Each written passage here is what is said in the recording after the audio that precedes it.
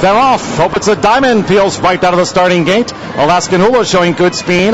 Manda's Alaskan in the black cap from that high draw. And here's Dottie Booth looking for the front as well. Alito Magic just the back of this front fight at the end of 1 furlong. Discreet Gal now up the fence. Very becoming his last but one. And Velvet Peaks taking a keen hold up to trail as they funnel onto this main track. Shane Laviolette going right to the offensive with Dottie Booth, and she's shifting out. So Dottie Booth is off those rails while leading Alaskan Hula, Hope It's a Diamond, and Discreet Gal at the rail. Manda's Alaskan is next in 5th. Alito Magic in the green cap. She's in the back half of the field. 6 lengths adrift of that leader, Dottie Booth, who stays off those rails. Very becoming, and Velvet Peaks is last.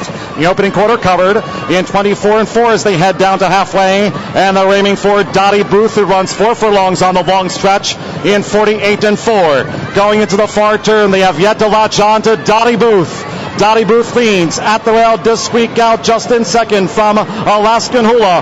Manda's Alaskan is out wide. Hope It's a Diamond is in there pitching away in between horses.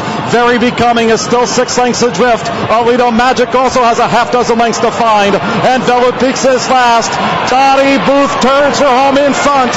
3/4, 1:13 and 1. Dottie Booth leads now in the final furlong and a half. Alaskan Hula, Hope It's a Diamond at the rail. Discreet Gal. Farther back then is Alito Magic, who's fully extended. Final furlong. Dottie Booth is still finding Shane Laviolette, and Dottie Booth in front.